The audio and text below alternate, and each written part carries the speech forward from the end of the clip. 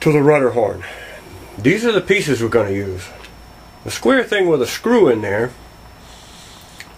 allows the linkage to be adjusted. The rod goes through the square thing. The little black thing is a keeper. After you put the pin through the control arm, you put the keeper on it so it stays in the control arm. On the other end, we have an adapter from the rod to thread. You can epoxy this rod in, solder it in. I'm going to put it in with hot glue. Alright, here's our rod, our adapter, and a clevis. The clevis is going to go on to the control horn on the rudder.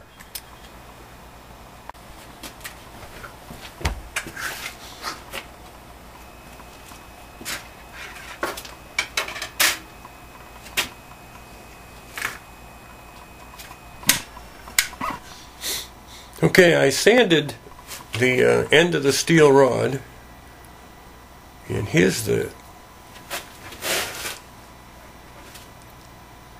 Can't do that. About that. Here's the threaded adapter. I'm going to put a little dab of glue in it. And then I'm going to run the rod right in there. And some of the glue will come back out.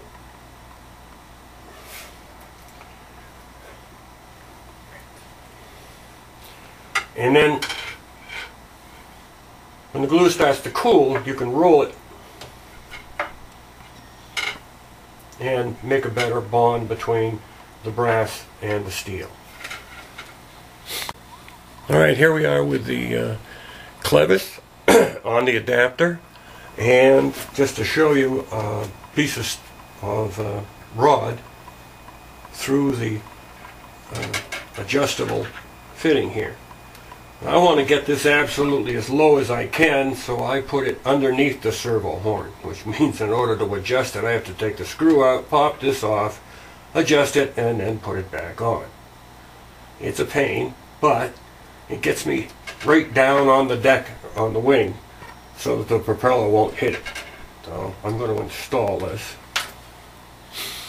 and show it to... Okay, I took a piece of piano wire and I lined it up with the control horn on the aileron, and I pushed it through the foam up here to the control horn on the servo.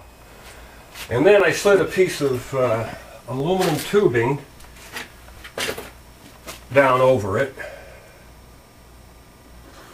like that. Made sure it was lined up and pushed it into the foam. It's in the foam there. So all I got to do is put a little piece of drop of glue on there, and that should be watertight. And before I put this together, I'll get some marine grease. I hear people using Vaseline. Do you realize Vaseline dissolves in water? You put it on a baby's butt and wash it off. And even car grease doesn't do well with water. It just washes away. You need some sort of a marine product made for boats. And I'm going to try to use some control rods that I had from another salvaged out of another plane, but they're a little short. So what I'm going to have to do is extend them a little bit. You can see they're just you know, 2 inches short. But I have a piece of carbon tube that just fits. This is a 80 thousandths rod, and I think that's 1/8 inch tube. Fits right in there. So I can super glue that in there, and then just need a little piece of it, you know, and add an extension. And I think I'm going to put the extension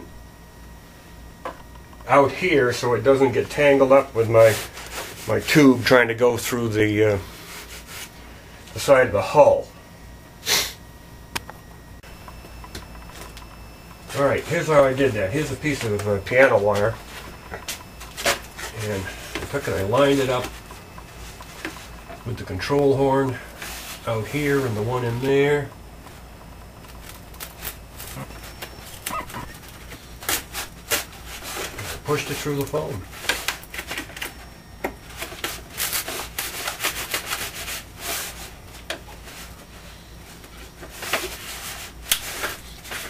And I just kept working at it until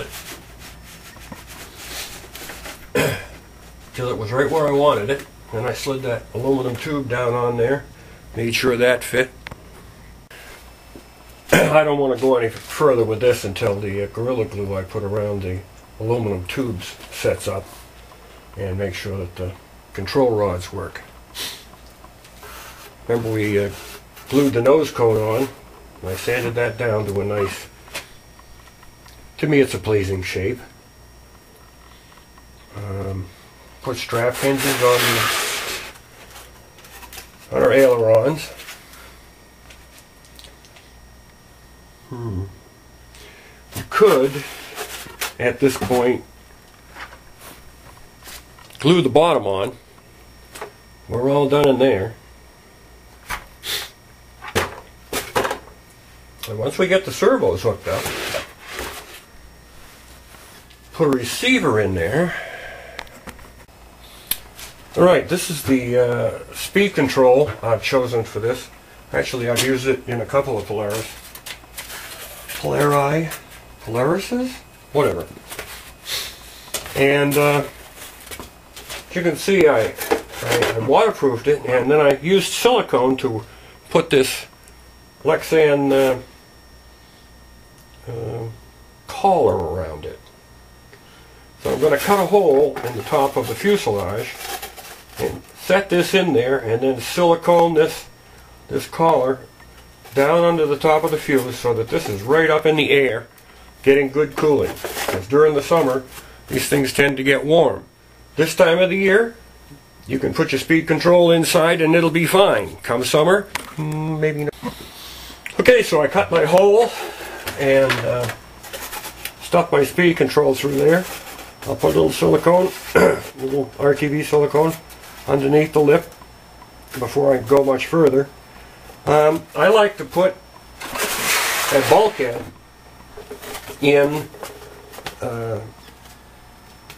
front of the speed control to isolate the battery area, because I keep losing the battery hatch. And and sometimes when it, when you nose in a little bit, it'll just rip the battery hatch right off and flood that compartment. And I don't want all that water coming back here. So I'm going to take and put a bulkhead right about there and seal it around those wires so that we have less chance of flooding. Alright, I got my bulkhead. I spritz some water in there, got it all cut, just put it right in there, slide it right into place, and maybe put a piece of tape like that to hold it. Anything to do. Here's some gift tape.